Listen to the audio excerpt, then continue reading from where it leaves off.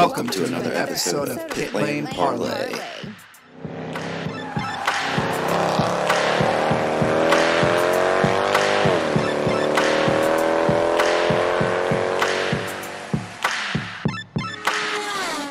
Welcome to another episode of Pit Lane Parlay. My name is host Mike Jokum. Our buddy George is helping me out today, as well as special guest Ryan Eversley as we go through everything balance of performance. And for a short little intro, I will give it over to George. Hey guys, and thanks Ryan for coming on. For anyone who's either unfamiliar with sports cars or doesn't like quality motorsport content or has been living under a rock, Ryan's a well-established Honda factory driver who's running a number of series, as well as one of the hosts of the wonderful Dinner with Racers podcast and now Amazon Prime show. With that, let's talk about BOP, and before that, let's talk about the first race of the season a little bit, since it is next week after all. Now, Ryan, you're running the Honda Type R TCR again, but this year with a new team and new teammate. How are you feeling going into the season opener? Yeah, it's going to be a new experience for me. Thanks again for having me on, and anybody doing a podcast about racing, I think that's completely jumped the shark, and it's a totally horrible idea. So good luck with it. No, Hey, it's going to be a fun year. I've got a really young teammate, Taylor Hagler from Texas, and she's been doing a really great job in several different categories of touring car style of racing. And last year in the former series now called SRO America, she had a couple of podiums. She got a pole position at Watkins Glen, which is one of the fastest places we go. So she's definitely not scared. And I think she and I working together will be pretty neat because I haven't had a younger teammate in a while. The last few years I raced for the Hart race team, which is like kind of a factory-based touring car program from the Ohio Honda factory. And my teammate, Chad Gilsinger, is one of the fastest, what we call gentleman drivers probably on the planet, because his full-time job is a Honda engineer. He works every day and then gets to race on the side as a benefit of being part of the Hart program. But Chad's very self-sufficient. He looks at his own data. He does his own setup. He works on the car. He doesn't need me to handhold or like train him. He's been doing it for so long. Whereas Taylor, still very new, 24 years old. And I'm going to be doing a lot more hands-on coaching with her than I have in the last couple of years. And the team we've signed with is the LA Honda World program, which almost won the championship last year. And they're based in Indianapolis by a company or a race team called LAP Motorsports, which formerly ran the mini factory program in the ST category. So they've won a ton of races. A lot of their crew guys are IndyCar engineers and mechanics that do the 500 every year when there's like a third or fourth entrant for some of these full-time teams and they need extra crew. So the team is really, really switched on. Taylor and I are probably the unknown factor going into it because we haven't worked together that long. And she is a rookie in IMSA. So it's going to be challenging, but I'm really excited about the season. Awesome. Thanks, man. Well, I'll throw it back over to Mike. Sorry, we're talking over each other there a little bit.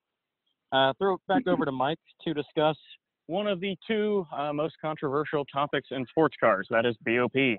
yeah, this is something I'm still trying to wrap my head around, more so in the past year than ever. But Ryan, in general, if somebody were to come to you and say, what is balance of performance, how are you going to explain it to them? Okay, so first and foremost, I need to mention that IMSA, which is the sanctioning body that I race in full-time in the TCR car, put out a bulletin last year saying that any public discussions about BOP could be met with penalties and fines of some sort. So I have to be very careful about how I word what I say. However, I don't disagree with the balance of performance idea. Basically what it is they're trying to stop somebody from being an overdog or having an unfair advantage, and they literally will change the performance of your car by adding weight, taking power away, maybe changing the ride height and suspension characteristics of the vehicle. And the name of the game basically being, if let's say Honda builds this awesome Type R Civic and it wins 9 races out of 10. Well, that's going to limit the people that have the Audis and Alphas interest in participating. So in theory, they're trying to make it a fair or even playing field so everyone has a shot. And so it's not a bad idea, and it's been around for a lot longer than people realize, but it also causes quite a bit of vitriol when fans of certain brands don't see their car getting the results they think they deserve. And then that's where it becomes kind of a hot button issue. Awesome. I appreciate that. So I know, IMSA versus some of the other sports car series around the world has a different take on BOP. What makes IMSA's different than some of the other, BOPs around the world? Well, if you look at IMSA, they're owned by NASCAR. So NASCAR has in this country, the most technologically advanced resources at their disposal because the budgets are there and they need it to do the things they do for the stock car series. So if you look at their resources available to them, they have quite a lot of staff. They have quite a lot of engineering background. And what IMSA has tried to do is utilize the data that's given to them by the teams by having the teams carry data loggers. Obviously, there's timing loops at all the racetracks. They utilize all the technology they can, including like our engine data from the Motec systems that like the race car runs and things like that. That works if nobody is up to no good. And a lot of times people are up to no good. So in racing, so weird. So basically, like we go to Daytona and everybody drives around and goes as fast as they possibly can. And then they look at it, and if there's one car that's clearly dominant after that event, they'll say, hey, we need to adjust this a little bit for the next race. And it's an extremely difficult job, and it's extremely thankless because no one ever thanks the series when they win a race. Oh, man, thanks to him, so we got great VOP. We were able to win by a mile. That was awesome. That never happened. So it's just one of these things that they take in as much data as possible. If you have to look at it, there's something like 50 cars in the Michelin Pilot Challenge Series, which I'll be in, plus 38 cars in the Rolex 24 Hours of Daytona next week. So, you're getting up there towards 100 cars of data that needs to be looked through to see what's what. And it's not easy, and you have a small amount of time to do it. So they generally, I think, get it pretty damn close, IMSA especially. There's some series that get it way wrong, and you're like, how did you even get to this decision? But I think some of the things that we see are, especially in the early years of me having racing that was based around BOP, some of the decisions that were being made weren't necessarily because the car was faster, but the team was better.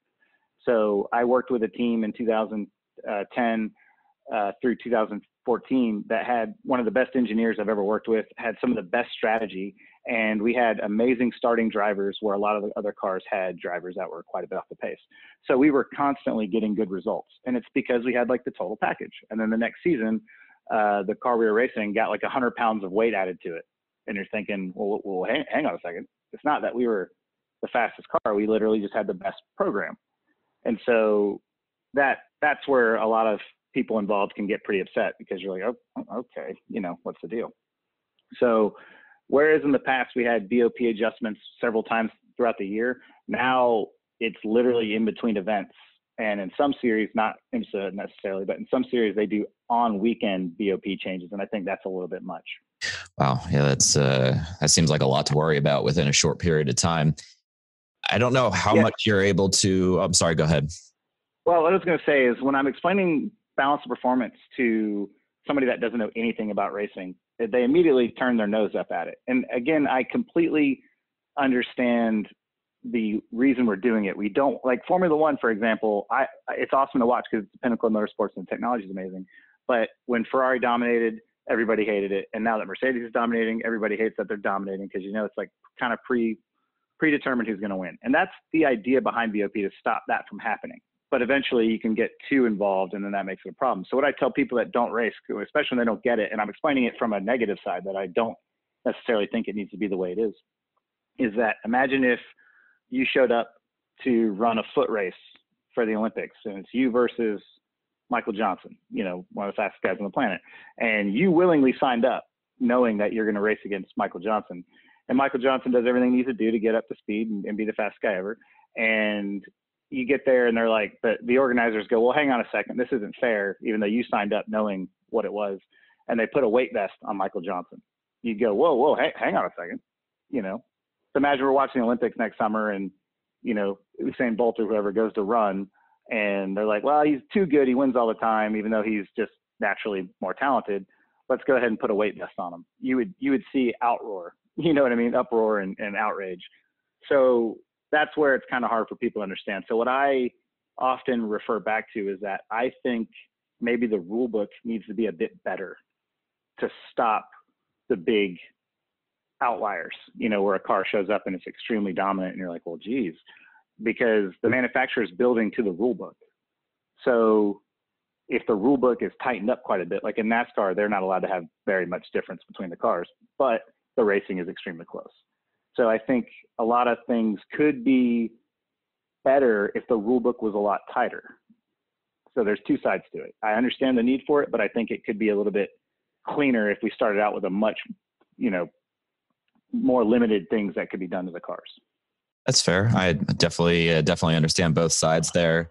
One thing that I read, and I don't know how much you can really talk about it, but I will ask anyway, was that IMSA was trying to prevent much more this year in terms of teams sandbagging, especially at the Roar. Does the BOP help or hurt those who are trying to sandbag? And do you think IMSA's effort to curtail sandbagging has worked so far? I can't speak on other people's behalf because I don't know what they're up to, but I just, as a racer that's been in the paddock, so in my test at the Roar, I felt like everybody in the TCR class was going for it. But it's really interesting when you have multiple teams that have the same kind of car, you can't control the other people and what they're doing. And the ego of a racer will always show up. If I have the chance to go be P1 in a class, even though my manufacturer doesn't want me to, it's really hard to go, yeah, I might not have a job next year and I'll need to tell people that I was P1 at the Roar and you might not hire me at that point. What am I, So it's one of those things where you have to be kind of like, a driver's always going to be selfish about their own results, but you don't want to bite the hand that feeds you. So in the TCR class at the Roar, I felt like everybody was going really fast, but then you'd see cars from one manufacturer that were P1 with drivers I've never heard of. And you're like, oh, that car must be pretty fast. And then you'd see the car, like the pro car for that team that has the best drivers in it, are like at the bottom of the timesheets and they're driving a lot. So you're like, okay. But there's always a way to hide speed, no matter what. There's always a way. You can run full tanks full of fuel. You can raise the ride height up. You can work on fuel mile. There's always certain things. And I feel like the series has done a really good job of keeping an eye on that. And they've even put in basically a penalty in the rule book that says if they think you're up to no good, you will get a 5-minute in race penalty. So there is a chance you screw yourself. It's just one of those things that I've said that I think 1,000 times. It's just one of those things. It's really hard for both sides because it's the series versus the teams and vice versa. And you can play ball and be the good team that gave IMSA what they wanted, and then they still might not help you. Your car still might not be the fastest thing ever. So it's kind of a chess game. And if you look at the teams that are super competitive, even when the BOP is not in their favor, they still get pretty strong results because they're executing on pit stops, driver changes, strategy with the fuel, being good in traffic, having the best driver lineup, because you could have the fastest car in the world, but if you have a gentleman driver that's off the pace, then, it might not matter in the end.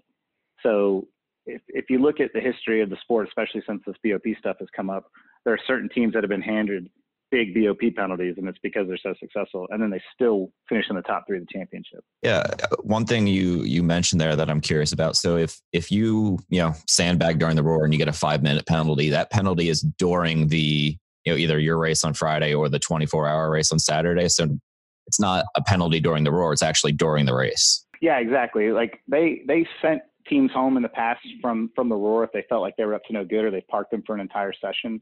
I think one team at the Roar in the GTD class was actually having some sort of turbo issues. And I talked to one of the drivers about it, and he's like, no, we absolutely were couldn't figure out what was wrong with our car. No one could, the manufacturer, no one knew. And IMSA looked at it and went, oh, you guys are up to no good. And they were like, no, seriously, we're not sure what's wrong with the car. We're trying to fix it. And I think they were the only one in their class of that car. So it's not like you can go to your teammate and be like, hey, look at your data and compare. I'll quickly jump in and say that there were 2 GTD entries, both running single car or single makes in their class that got parked for a little bit. So talking to it, I don't know how much of it was an issue with the other car that didn't necessarily admit it on social media, but that's an interesting point that even if you're not purposely or actually sandbagging, you might get the IMSA down on you anyways. Yeah, for sure. And I guess the reality is that the cream always rises to the top in this sport. The smartest people are always doing things. But we did see that 5-minute penalty show up a couple of years ago at the 24-hour, and it wasn't for actual on-track pace. It was for pit stop pace. They had assumed the Audi team's Land, I think it was, had this crazy fast fueling pit stop strategy that they figured out, and it was found that they were out of line with what they had shown for performance at the Roar. So essentially now they're getting this 5-minute penalty in the race, and they were the car to beat. So it's a pretty steep penalty to come back from. Yeah, makes sense there. Before we move on real quick, is there anything else BOP related you think is useful for people listening out there? I think the biggest thing is that it's for fans especially. I read all the Facebook posts and forums and everything. For fans, you have to remember that there is no outright benefit for them for the series if one brand wins all the races. So when, for example, say Corvette wins 5 races in a row, and you read how all the Porsche guys are, this is crap, this is, IMSA's helping them and blah, blah. It's like, it's not like that. That's so naive to think that the series would want to alienate one of their biggest partners publicly and do it in such a, obvious way. So if you're watching, we've all made, internally in the sport, we've all made our peace with what this is, because it's probably not going away anytime soon. But it's become such a public thing that my personal thing I would do is I would stop making the BOP changes public. There's no need for the fans to know all these internal things when the series knows, or when the teams know. And you can talk about it a bit, but it's become such a big topic that it's in front of the show itself. And instead of watching these awesome cars drive around that you're like, oh, that's amazing, our fans are super smart. And they're watching going, well, if they didn't add that 10 kilos of weight or take away that gallon of fuel, they could have finished a lap ahead. And you're like, that's not what this is supposed to be. The fans are supposed to be enjoying these amazing cars and drivers battling each other. So I think removing it from a public point of view of hey, this is what we did this weekend would probably calm down the vitriol a bit. Yeah, I've started reading the comments the other day after the BOP came out, and I didn't feel as smart as I usually do, because there were some people in there with some extremely smart takes, and obviously, you get some keyboard warriors mixed in there. But yeah, very, very interesting. It definitely helps me understand a driver's perspective. It's pretty cool to understand it. So I know George wanted to jump in with a BMW Endurance Challenge question next. Not so much a question as a plug for the race. That's what Ryan will be driving in on Friday. I think I got the name right. It's always kind of a word jumble with those races. And I won't call it by that tire manufacturer's name, because we know you're a Continental guy, and that's what I got on my car. No, that's okay. Michelin deserves love. They are supporting our sport, and they are providing a lot of financial backing to keep our show on the road. You know what I mean? So I'm a Continental guy. Everybody knows I'm a Continental guy, but Michelin is our series sponsor, and they deserve some love for that. Yeah, right on. Well, in that case, it's the Michelin Pilot Challenge that you'll be running in. It's a 4-hour enduro. Check it out Friday. I don't remember offhand what time it goes green, but it's about midday. So if you're having a slow day at the office, definitely tune in. It's always a great race that's long enough for a lot of different strategy calls, but short enough where you can keep your attention on it the whole time. So with that, Ryan, do you want to plug the work you do for Pure NF and Cupids? Yeah, sure. I for the last couple of years started actually at the Daytona 24-hour in 2010 or 11. They're all blurring together these years, but I got an opportunity to race a Porsche at Daytona, and on the car was this charity called the Children's Tumor Foundation. And I had never heard of it. In fact, I thought when I saw the car for the first time that the charity was for autism, because they had a logo similar to the Autistic Foundation with the puzzle pieces. And when I met these families and started learning about what neurofibromatosis is, which I had never heard of it, I was shocked to learn that 1 in 3,000 kids are being born with it. And it's a genetic tumor disease that, can cause a life of pain, and it can also be fatal. And it was really eye-opening to see these kids that were so excited to see a race car go around and have their names on it. And so after that weekend, I was really like, I need to do something to be a part of this, to spread the word, because I'd never heard of it, and it sounds really bad. And as a kid, I had spinal meningitis when I was 2 years old, and I lost the hearing in my left ear. I spent about a year in and out of Scottish Rites Children's Hospital in Atlanta. And it was like, okay, I'm a survivor of a really, bad disease. Let me help someone else with theirs. So started doing as much as I could with the Children's Tumor Foundation. That led me to the Cupid's Undie Run, which is basically every February, creators of this charity, Chad Leathers, who's a buddy of mine through the Children's Tumor Foundation, he created this charity with his friends to help his brother, Drew Leathers. Drew is no longer with us because he succumbed to the illness, but Drew became a friend of mine as well. And basically it's a fun run. It's not even about the run. It's about raising money. And what they've done is they've created this charity where you run for about a mile in the city streets of whatever city your event's taking place in your underwear, literally in your underwear in the middle of winter. It's freezing cold and disgusting. And you get people to raise money for you. And so for the last 6 years, I think I've raised $175,000. And it's been through my fan base, like through followers in racing, and competitors of mine and teammates of mine have donated and taken on the cause. Andy Lally and Spencer Pompelli and Spencer's wife, Lindsay, everybody jumps in on it in Atlanta and kind of supports it, raises their money. So it's been an incredible thing, and I can't thank the fans for supporting it enough. I run for Cure NF with Jack Atlanta, young man I met in 2010. He's about to be 15. I can't believe it, but his family, Jack Burke, and his dad, Jake Burke, have become like my family.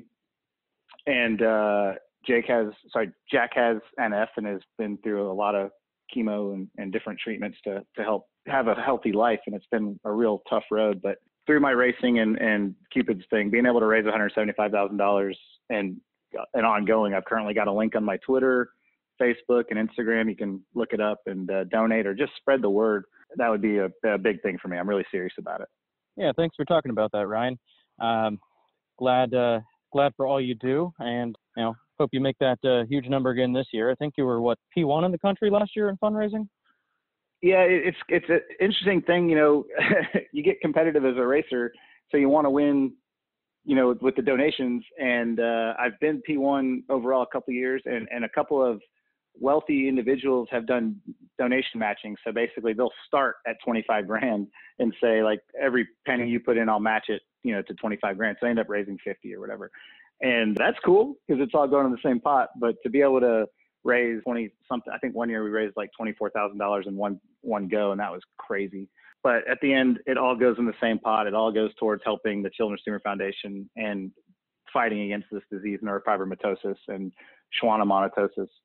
And yeah, it's been really cool. Again, the fans and the ones that made this happen. I actually had a lady once that said, "Well, it's not fair. We don't have a racing fan base." And I was like, "Well, I'm glad I do," to raise all this money. So, but it's been really cool. And I can't do the podcast without the fans. Sean and I wouldn't have the success we have, and I wouldn't be able to raise the money that I've been able to raise without them. So it's been all about them.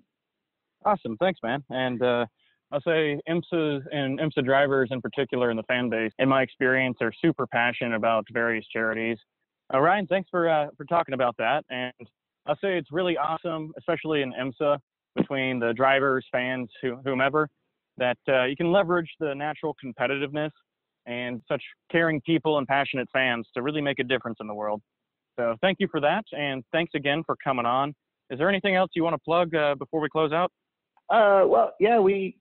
We just launched our Amazon Prime TV show. It's the same name as the podcast, Dinner with Racers. Very easy to find, and we've got 6 episodes that are going to be, 5 of them are already available. The 6th one's going up very soon, and we plan on continuing doing that. And it's very much in line with our podcast, where we like to have a lot of fun and joke around, but also uncover some serious parts of the sport. And again, like, our fans have been nuts about supporting the TV show or the podcast. Now the TV show's taken on a life of its own. But you mentioned Continental Tire earlier. Couldn't do this without them, and Acura supporting us. So it's been crazy. And you guys are starting your show, and you have no idea where it could go, because we literally, when we started DWR, Sean, my partner, Sean Heckman, was very smart about measuring expectations, saying, "Hey, look, this could go nowhere. I know we're excited, but this could just be a flop." And here we are 6 years later, millions and millions of downloads. We've sold a ton of shirts and hats and all sorts of crap. And we were able to pull off a season of TV, which, if you'd asked me day one if we thought that was going to happen, I would agree. And we've got people like celebrities in our sport telling us how much they love the show and how great they think it is. And it's just been incredible. So I guess anybody that's listening, if there's something like that you're passionate about, go for it. Like I can't believe we have a TV show. It's insane to me. So yeah, thanks for the fans to support that. Obviously our sponsors are a big, important part of it, but I met Dale Jr. earlier this year, and he, first thing out of his mouth, and I didn't assume he knew anything about me. He goes, "Hey, I love your show." And I was like, wow, this guy literally knows everybody in the world and takes the time to listen to our stuff. That's pretty crazy. So stick with what you guys are doing, and you never know what's going to happen with it. Awesome. Thanks, man. And I have to say, I'm going to do my best to find an original Tim Richmond poster. It'll confuse the wife greatly, but hope to have that found and bought and framed up one day. Yeah. The funny thing, we didn't really tell the story of how we got into that poster, but basically we were doing an Alan Kawicki documentary in Charlotte a couple years ago, and I saw the poster on the wall, and I knew about the poster because Andy Lally was in the Goodyear version of it, which is a more current one. And so I showed Sean the legend of the poster, and he had no clue. And I thought, well, if Sean doesn't know about it, and he's in racing pretty heavily, we gotta find out more about this, tell the story. So that's one of our episodes that's on Amazon Prime, and it's a lot of fun. Right on. Thanks, man. Mike, you want to close this out? Yeah, Ryan, thanks very much for all the info and everything and your time today. Putting this together last minute. I appreciate it. I will share your charity links in our show notes and on the social medias over the next couple of days here, especially leading up to the Rolex. But again, just wanted to thank you for your time and everybody listening. Hope you enjoyed it. Hope you learned a little bit. And we'll be back with another IMSA recording in the near future. Thanks a lot, guys. I appreciate having me on. Yeah, no problem, man. Thank you.